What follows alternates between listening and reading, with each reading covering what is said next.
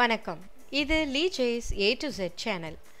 இந்த பதிவை பார்க்கறதுக்கு முன்னாடி இந்த சேனலை சப்ஸ்கிரைப் பண்ணலைன்னா மறக்காம சப்ஸ்கிரைப் பண்ணிட்டு கூடவே இருக்கிற பெல் ஐக்கானையும் கிளிக் பண்ணிங்கன்னா என்னோட பதிவுகளை உடனுக்குடன் பார்த்துக்கலாம். என்னுடைய பதிவுகளின் வரிசையில் முந்தைய பதிவு மூட்டு தேய்மானம் ஏற்படுவதற்கு காரணங்கள், அறிகுறிகள் மற்றும் பரிசோதனைகள் பற்றி விளக்கமாக பார்த்தோம். பார்க்காதவங்க மேலே இருக்கிற ஐகார்டை கிளிக் பண்ணினீங்கன்னா பார்த்து தெரிஞ்சுக்கலாம். அந்த பதிவின் தொடர்ச்சியாக இன்னைக்கு செயற்கை மூட்டு மாற்று அறுவை சிகிச்சை பற்றி பார்க்கலாம்.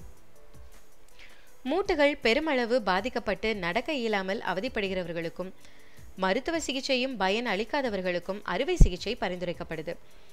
இந்த அறுவை சிகிச்சையில் தேவையற்ற வளர்ந்த மூட்டு எலும்பு, குருத்தெலும்பு பகுதிகளை நீக்கி எலும்பு மூட்டுகளுக்கு இடையே உள்ள மூட்டு பகுதியை அதிகரித்து அறுவை சிகிச்சை செய்யப்படுது.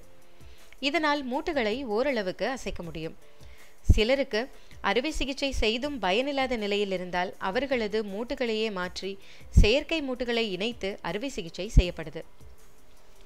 இந்த செயற்கை மூட்டு மாற்று அறுவை சிகிச்சை எப்படி செய்யப்படுதுன்னு தெரிஞ்சுக்கலாம். முதலில் நோயாளியின் உடல் பரிசோதனை செய்யப்படுது.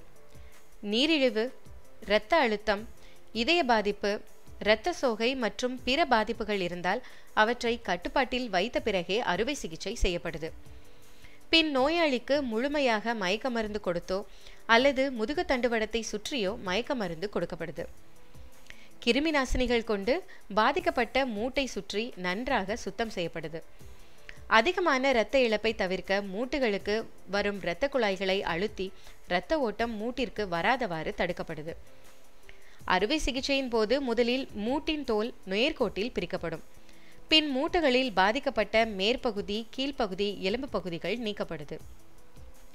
மூட்டு எலும்பின் மேற்பகுதிக்கும் கீழ்ப்பகுதிக்கும் அதில் உலோகத்தாலான தகட்டில் மூட்டுகள் செயற்கையாக செய்யப்படுது. இந்த செயற்கை மூட்டுகளை பொருத்துவதற்கு மூட்டுகளின் மேல் பகுதியிலும் கீழ்ப்பகுதியிலும் துளையிடப்படும். பின் 2 செயற்கை மூட்டுகளையும் மேற்பகுதியிலும் கீழ்ப்பகுதியிலும் பொருத்தி எலும்பு சிமெண்ட் கொண்டு துளைகள் மூடப்படும். மூட்டின் கீழ்ப்பகுதியில் மற்றொரு பிளாஸ்டிக் பகுதியும் இணைக்கப்படுது. இந்த பகுதி மூட்டில் அசைவு இயல்பாக ஏற்படுத்துவதற்கு உதவும். இடைப்பட்ட மூட்டின் பகுதிகளிலும் எலும்பு சிமெண்ட் கொண்டு மூடப்படும். இது பொருத்தப்பட்ட பகுதிகள் நன்றாக சேர்வதற்கு உதவுது. இப்படி அறுவை சிகிச்சையின் மூலமா செயற்கை மூட்டை பொருத்திய பிறகு ஒரு குழாயை பொருத்தி அந்த குழாயின் மூலமா அறுவை சிகிச்சை செய்த போது ஏற்பட்ட கசிவு, இரத்தம் போன்றவை வெளியேற்றப்படும். மூட்டுகளில் அசைவு இயல்பாக உள்ளதா என பரிசோதித்துவிட்டு மூட்டின் மேல் தோல் தையலிட்டு மூடப்படும். இப்படி அறுவை சிகிச்சை முடிந்த பிறகு தீவிர சிகிச்சை பிரிவில் வைத்து தொடர்ந்து உடல் செயல்பாடு கண்காணிக்கப்படும். அறுவை சிகிச்சை செய்த மூட்டுகளில் அசைவு ஏற்பட தொடர்ந்து 6 வாரங்கள் மூட்டு பயிற்சிகளும் கொடுக்கப்படுது. 3 மாதங்கள் கழித்து தினசரி வேலைகளை தொடரலாம்.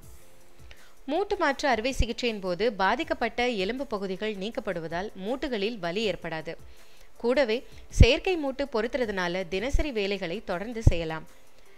இதில் உள்ள சங்கடங்கள்னு பார்த்தோன்னா 2% பேருக்கு மட்டுமே மூட்டுகளில் கிருமி தாக்குதல், இரத்தம் உறைதல்னு சங்கடங்கள் ஏற்படுது.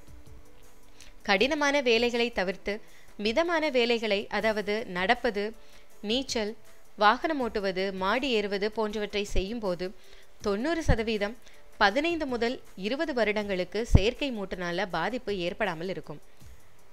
மேலும் இது போன்ற மருத்துவம் சார்ந்த என்னுடைய விழிப்புணர்வு பதிவுகளை தமிழில் தெரிஞ்சுக்க இந்த சேனலுக்கு லைக் பண்ணுங்க, இந்த பதிவை ஷேர் பண்ணுங்க, மறக்காம சப்ஸ்கிரைபும் பண்ணுங்க. நன்றி.